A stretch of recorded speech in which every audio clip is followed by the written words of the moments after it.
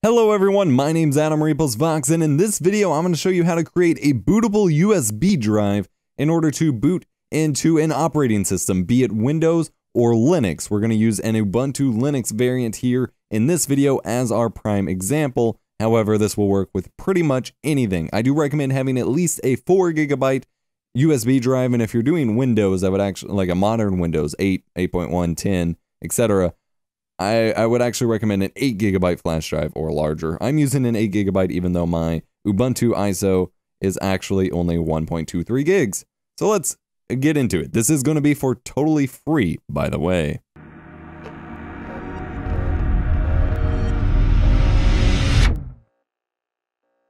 Now, for the purposes of this, you will need a totally free program called Rufus. You know how I like my free apps, and this is a totally free app. Download link will be in the description below. It's just an exe, you don't have to install it or anything like that.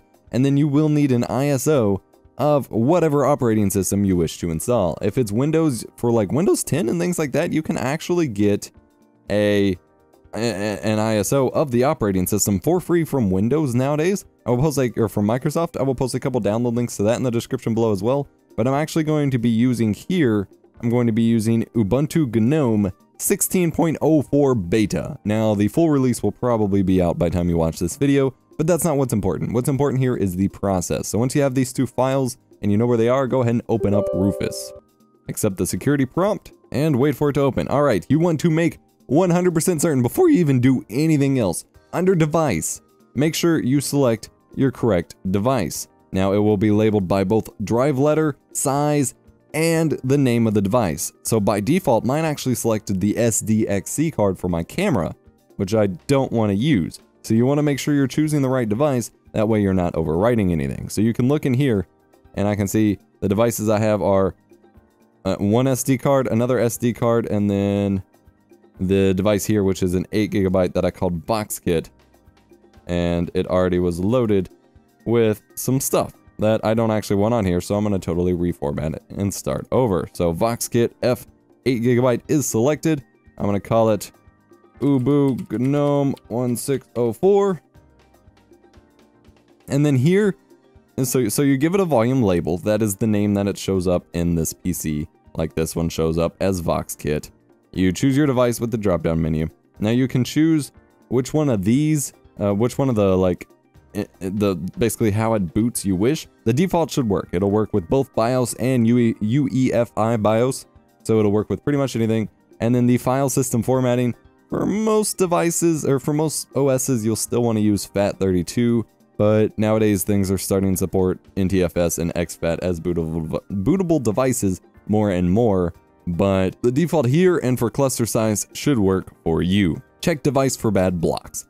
You can do that if you wish. I'm not going to, but that'll help make sure that none of the blocks or files, the data structure on the actual device after you burn the ISO to it. This is essentially like burning a CD or DVD. Once you burn the disk image to it, are corrupt or anything like that. I'm not worried about it. It should work fine the first try. Quick format means the formatting of it to FAT32 goes quickly instead of the long form one. That'll be fine for this purpose. Create a bootable disk image. That is, of course, what we want to do. And then create extended label icon files. Leave that checked. But we want to check create a bootable disk using, and you either have FreeDOS, which it supports by default just built in, a DD image, or an ISO image. For this, we're going to be using an ISO image. Now this is where you select your Windows, Ubuntu, what have you. I'm going to be selecting my Ubuntu GNOME, or you could select Windows, blah, blah, blah, blah, blah, blah, blah. And you see it actually already went ahead and changed my label, so there was no reason for me to do that, but it changed it to Ubuntu GNOME 16.04 LTS AMD 64-bit, which is what I want. It says ready. Again, double check before you click anything. Double check that your device is correct and click start. It actually threw me an error because the version of Linux that I'm trying to install is actually newer than what Rufus is supporting by default. So I'm clicking yes. If this happens to you, click yes to download the new files. So I'm just going to click yes, and it's going to update everything. And then it says that the ISO that I selected is an ISO hybrid image, which means it can be bounded in both ISO or DD mode. I already have ISO mode, and that's what it recommends So that's what I'm going to choose. If you know specifically what you're doing, you can choose DD.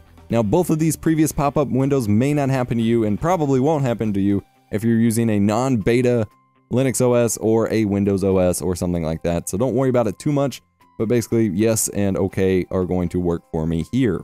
So I'm going to click OK. Warning, all data on the device you have selected, again, double check, triple check this now. VoxKit F8GB will be destroyed. To continue with the operation, click OK, or to quit cancel. If that's not the device you selected, click cancel. Otherwise, you're OK. Important, this drive contains multiple partitions. This may happen to you as well. Blah, blah, blah, blah, blah. Are you sure you want to do it? Yes, it will get rid of all of those on the device. So definitely make sure it's not a drive that you're storing data on.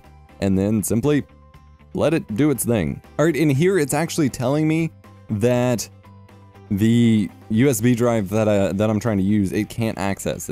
Access is being restricted by some app that already mounted the flash drive. If this happens to you, unplug it, plug it back in, try again.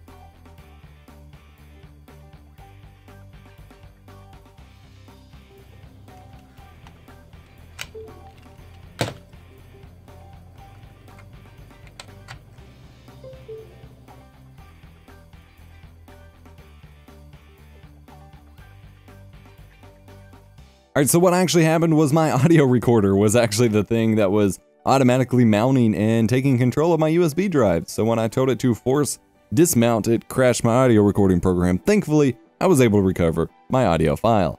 So we are just finishing up these steps here. It installed ISO Linux or syslinux and is now copying the rest of the files from the ISO, and then it will be bootable from your computer. You'll just have to go into your BIOS, select the USB device, and boot away. And that is it. So if you encounter that same issue I did, which you probably shouldn't, then you just know to close all programs and unplug and replug the drive, and it should work then. Something to speed this up in both copying the files to it to make it mountable and making it readable and your installation times and things like that is the faster your drive, be it USB 3 versus USB 2 or just a newer flash drive versus an older one, the faster your flash drive is, the faster this whole process is going to go, as well as your actual operating system installation is going to go, because if it can read and write it faster from the USB drive, it's going to overall perform faster for these functions. And once it's done, it goes back to saying ready, and it has a timer at the bottom showing how long it spent doing the function. And that's it. If I go back into this PC, hit refresh, you'll see Ubuntu GNOME, because that's all the title could fit, even though it formatted it with like the whole title. It's just Ubuntu GNOME, nom nom nom. And 28.4 gigs is still free on it, so I could put some other files on here, like if I had files I needed to copy over after I installed it, I could go ahead and throw it on there. This is useful if it recognizes it like this for Windows installation, because then you could go on and throw on any drivers you may need. That way you don't have to worry about downloading them after you finish installing. But that's it. Then restart your computer, go to the BIOS, and select that flash drive and boot to it, and you're good to go. Hope this video was helpful for you. If it was, smash the like button, get subscribed for more awesome tech videos, and otherwise, I'll catch you in the next one.